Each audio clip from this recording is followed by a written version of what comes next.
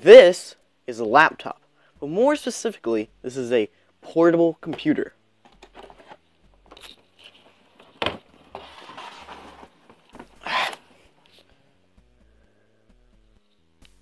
This is also a portable computer.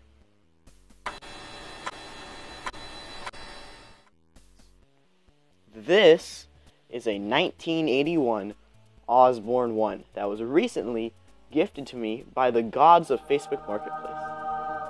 When I first got this thing, it actually worked, but it kind of smelled a bit. You know, the blown cap smell.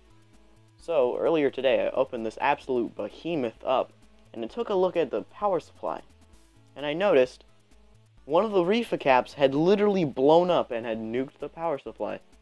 I replaced the reefer caps with very similarly rated filter capacitors, and I powered the thing on again, and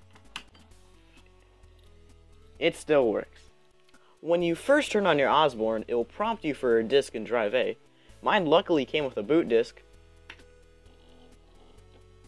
and it boots you into CP/M. I don't know why it graphically glitches like that sometimes. It just kind of happens when the drive is loading.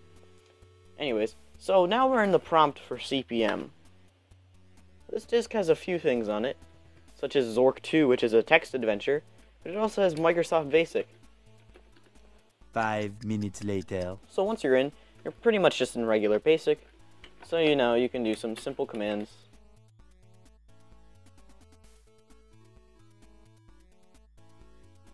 Now, I don't know how to escape this.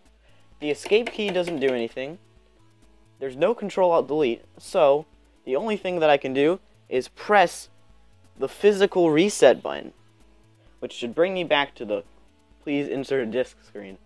So the Osborne 1 is a pretty interesting computer in that it isn't based off of the IBM PC. It actually came out earlier than the IBM PC. It just runs CP/M. It's simply a portable CP/M computer. So that's all for today's video. Thanks for watching. Goodbye.